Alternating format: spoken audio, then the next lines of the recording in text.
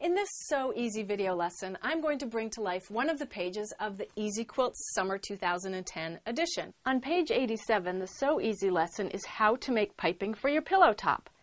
Piping makes for a very professional finished look on a pillow, and I'm going to show you how to do it. The first thing you do is cut your strips to cover your piping, and then using a zipper foot, you baste them around the piping. Now, I've cut these so that my seam allowances are about 1/4 of an inch, and I'm using a long stitch to baste them. Then, once you've done that, you will sew them to the edges of just the right side of your pillow top. My backing isn't in here as I'm doing this, and I'm basting them down.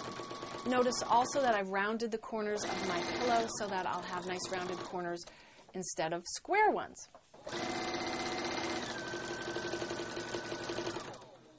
As I come back to the beginning where I started stitching, you can see why I left a little bit of tail when I started my stitching, a little tail of that piping. What I'm going to do is just overlap them as neatly as I can and then just stitch across them. Now I'll trim what's extra away, and now I can finish my pillow.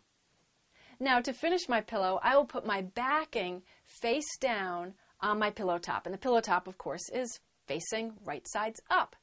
And notice also that my piping is now caught in the middle.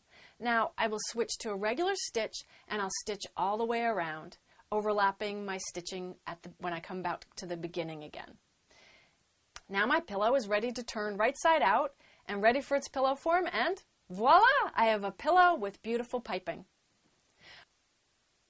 I'm Jody Davis. Look for more videos like this on quiltersclubofamerica.com. I make them for every issue of Easy Quilts.